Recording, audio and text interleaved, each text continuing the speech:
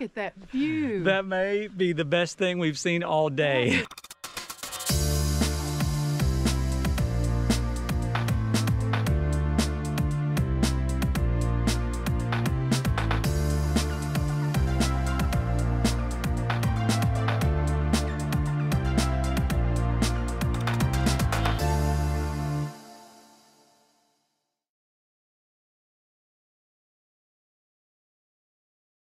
Well, hey there guys, welcome to another Mission America adventure. When you last saw us, we were near Lake Mead, and we had a great time exploring the Red Rock Canyon area, didn't we? Yep, if you haven't checked that episode out yet, you'll definitely want to do that for some amazing scenery. Yeah, it was such a beautiful place, and we hated to leave, but we did drive the Lake Mead Scenic Highway on our way here, and we got a glimpse of some wild donkeys on the side of the road as they were running off away from the traffic. Yeah, traffic kind of spooked them when they ran off, and I just happened to get a good shot of them.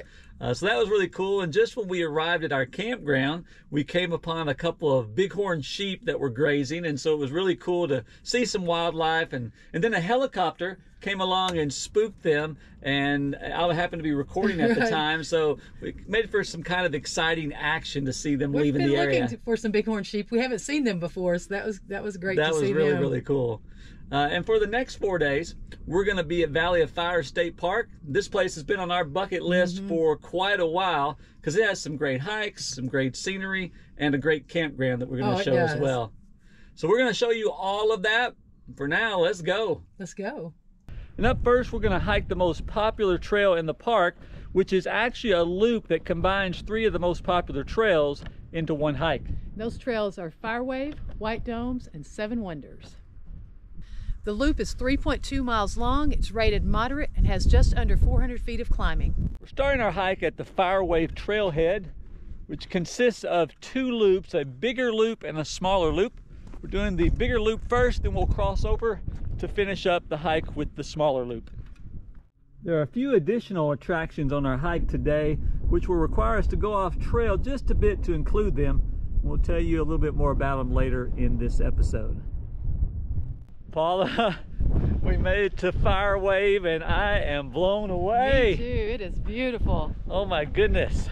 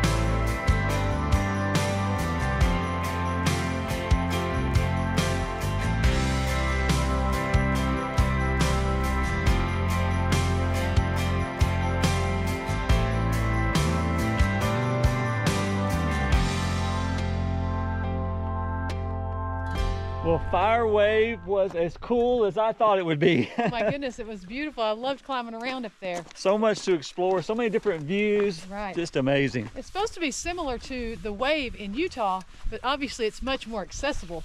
And today it wasn't crowded at all because it is pretty chilly out here. Yeah, I think there's a lottery system for the Wave in Utah.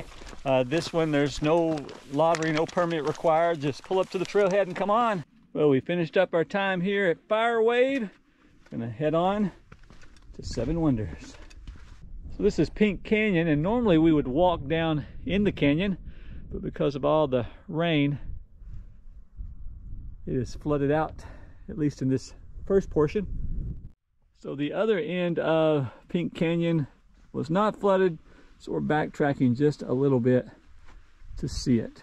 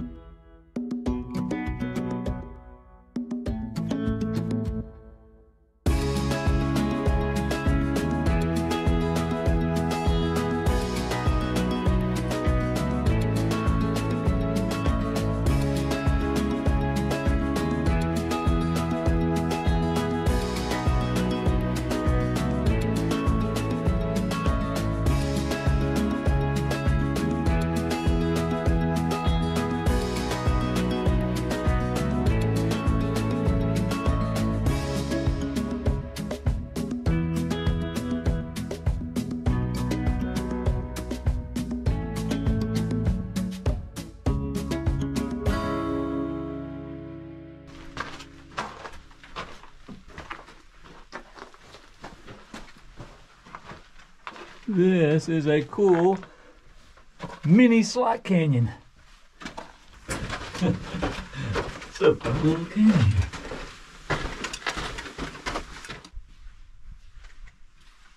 Paula and I love slot canyons.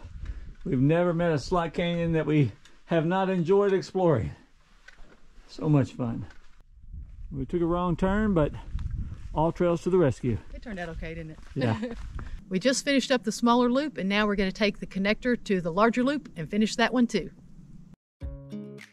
As you near the end of the bigger loop, there are a couple of options. You can take the main trail onto the finish, or you can take a side route over Crazy Hill.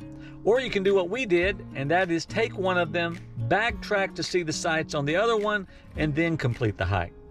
We went on the Crazy Hill route first, which had just amazing coloring on the rock formation that you walk across.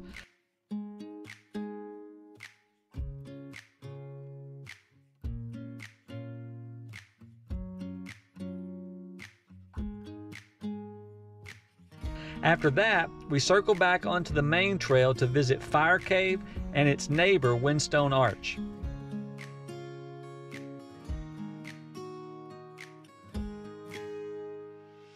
From there, we climbed just a bit and rounded a corner to visit Thunderstorm Arch, which was one of our favorite rock formations of the day. It's tucked around the backside of a large rock and it's easy to miss it. Having the All Trails app helped us find it since it was marked on the app.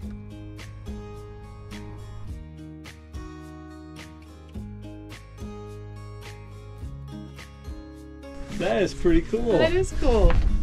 I love it. For our next hike, we've driven down the road just a bit to the Rainbow Vista trailhead. Yeah, the Rainbow Vista Trail is an out and back. It's rated easy, just a mile long with less than 100 feet of climbing. The trail takes you to Fire Canyon Overlook, which is supposed to have a great view, but the view's not too bad right here, right off the parking lot. We are just 30 seconds into this hike and already treated to some amazing views here.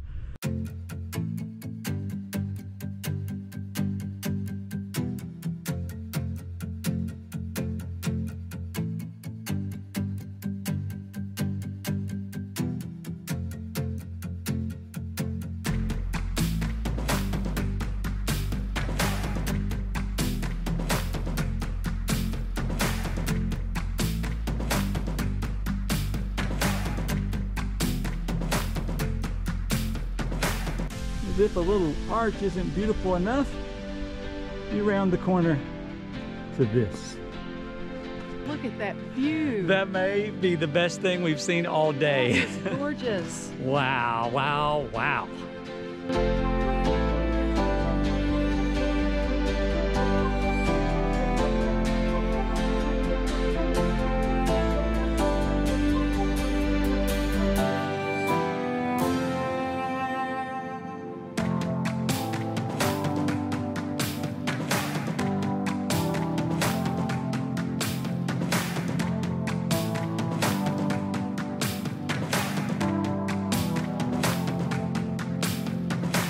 This is the end of the trail. It is Fire Canyon Overlook, and it is amazing. Not much to see here. Let's go back. Paul and I were just saying that throughout the day today during our hikes, there have just been so many look at that moments. I mean, it was like overstimulated today with so much natural beauty out here. Just stunning every step of the way. Well, those two hikes were so much fun. I mean, 5-star rating for both of them, right? They were great. Just blown away by the beauty here. So for our remaining time here at Valley of Fire State Park, we're going to drive the scenic road and explore the overlooks, and there's plenty of rock formations to take a look at on our way. And there's also this big, huge rock near Firewave that we saw people climbing on yesterday, and so we hope to get to the top of that as well. Lots to see, and we're going to share it all with you guys as well. Well, there is so much to explore in this state park besides the hiking trails. There is a scenic drive with amazing views around every turn and plenty of places to pull over for photo spots.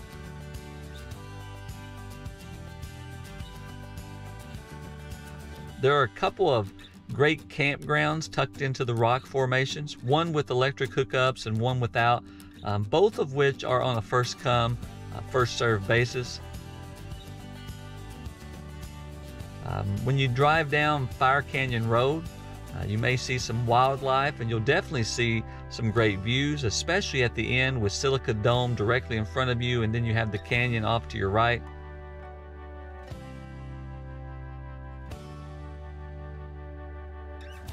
With a lot of rocks, arches, and petroglyphs and more. There are quite a few places where you can see some interesting things without leaving your car, or with some very short walks.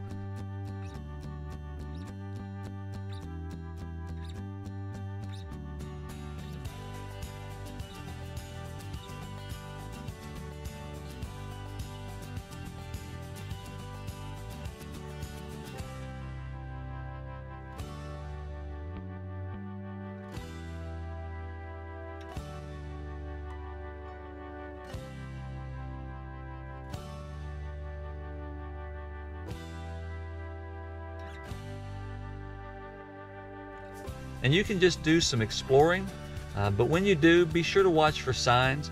You should never climb on the arches, and there are places marked where you should not stray off the trail, so be aware of that.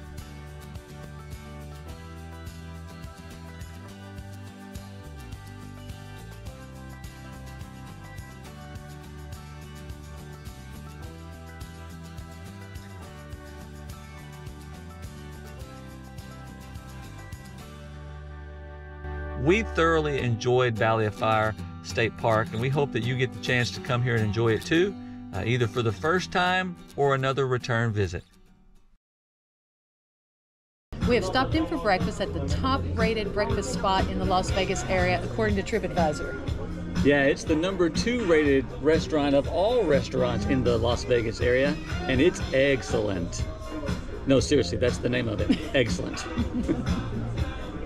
And here comes our wonderful server, Alexis, with plenty of food. Yeah, warm plate, careful with that. You brought the goods, didn't you? All the goods. You can't go wrong. We won't leave you hungry either. Thank you so much. So as we often do, we ordered a couple of different things that we're going to share today. I ordered the stuffed French toast, which sounds amazing. It's made with buttery croissants that are stuffed with creamy Italian mascarpone cheese, dipped in their house batter and grilled until golden brown. Then it's sprinkled with powdered sugar and served with homemade strawberry compote, and we added some bananas. And I ordered the Power Omelet, which has bacon, ham, sausage, and cheddar cheese, and it comes with country potatoes and sourdough toast.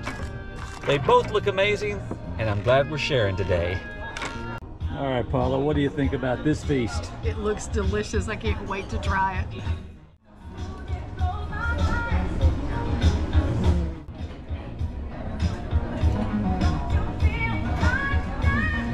Well, excellent lived up to its name, didn't it? Oh, it did. Really was excellent. It was. And we had never had croissant French toast before, but they were delicious. It was yummy. And that omelet was delicious as well. Everything that we had was really, really good. Great service. Yeah, I can't say enough about the service here. The staff was amazing, from the people who seated us to people who came by to check on us. Yes. And of course, Alexis took real good care of us. So if you're in the area, definitely check them out. They live up to their high rating. Right. That's going to end our time in Nevada. We're heading on to Arizona from here. We have had an amazing time at the 2 parks that we've visited, Red Rock Canyon and of course Valley of Fire State Park. Looking forward to seeing what's next at a few parks that are on our list for Arizona. But for now, that's it for our mission. What's your mission? Okay, what am I saying now? What am I saying? Okay. Who's saying what? You're starting out, and I'm going to jump in with something. Is there a about the teleprompter I can use somewhere? food. I need it. I need a teleprompter. Okay.